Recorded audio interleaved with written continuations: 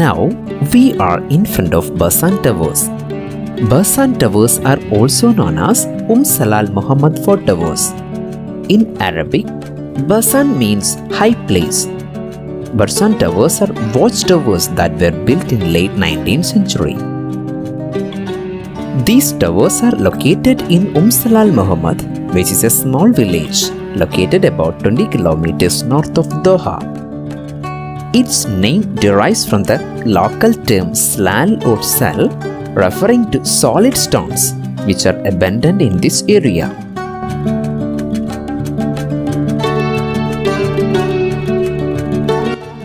It is a small mosque, served primarily as a local prayer room, but was also used as a school for teaching the Quran to children and thus served as a madrasa. These are the halls used by soldiers to observe nearest areas and incoming enemies. The BARZAN Towers were built in late 19th century and were renovated by Sheikh Mohammed bin Qasim Al Thani in the early 20th century to serve as watchtowers against the incoming Ottoman soldiers. Although his father had defeated Ottomans several years before the Battle of Wajba, Muhammad remained wary of renewed military tensions. Now, BARZAN Towers are open to visitors for 24 hours. The entry is also free, but you need to register your name in the entrance. While earlier towers may have already existed in this spot throughout the 19th century, the western of the two towers was built between 1910 and 1916 by Sheikh Mohammed bin Qasim Al Thani. They were part of an extreme wall that surrounded the settlement and still exists partially inside the park close to a small mosque. This is a majlis built for receiving guests and for gatherings. It is an L-shaped pavilion.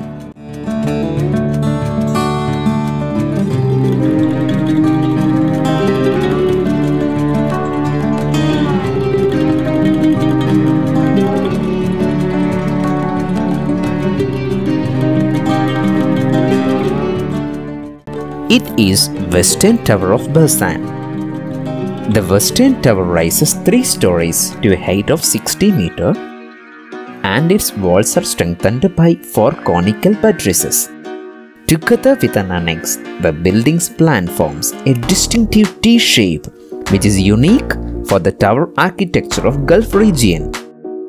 Its walls are built by blending overlapping undressed masonry blocks of coral stone with limestone and cementing them with mud mortar. The rough walls were then covered with gypsum-based plaster. In accordance with traditional building methods, the ceilings of each 3 stories consist of 4 layers. The first is composed of a series of mangrove beams, which are usually called danshell, which were imported often from Eastern Africa and sometimes coated with bitumen for protection against termites. The danshell beams were then covered by basjul, a layer of woven bamboo strips. A mat of palm leaves were added before the layer of compressed clay provided the insulation.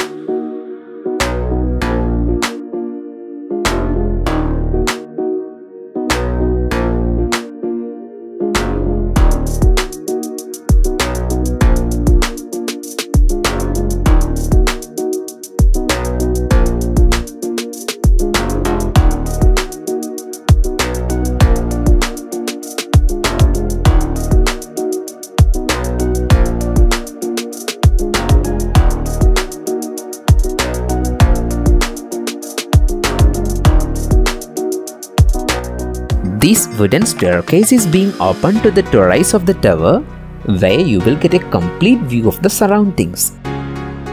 but the doors are very small, so you have to be very careful while you are entering through it.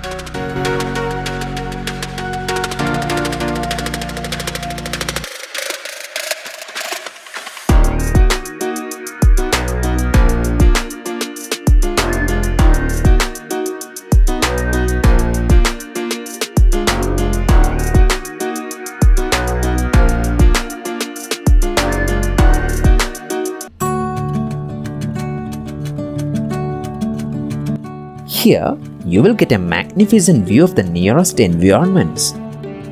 The village was developed by Sheikh Mohammed bin Jasim Al Thani in 1910 and secured by a fort that has recently been restored as well. The village was known for its fresh water, the origin of its extensive gardens in which pomegranate and almost all type of trees, sisyphus and date palms have been planted and various vegetables were grown. Today, however, these gardens have disappeared and Salal Mohammed is densely built up with residential houses, villages and public facilities. Most likely, the tower served as a lookout from which together with the part, the surrounding landscape could be monitored. It is also guarded the Rauda, the garden valley with its well and arable land, the source of survival and wealth of the villagers. In case of any attack, the spacious ground floor would have offered temporary protection for people and livestock. Local law, however, according to which the BARZAN tower was used to observe incoming pearling ships on the coast, must be regulated to the realm of fables, as the shore lies far away at a distance of more than 10 kilometers and could be barely seen from Salal Mohammed. These towers were also used by native Qataris to scrutinize the new moon during the holy month of Ramadan, since keeping trace of moon was essential. The BARZAN towers were preliminarily restored between 2003 and 2004 using historical photos, descriptions and drawings. In 2013, native trees were planted throughout the site. The towers underwent another round of restoration and maintenance works in 2014. All restoration works aimed at preserving the original fabric of the buildings, and to this end, only traditional materials and techniques were used.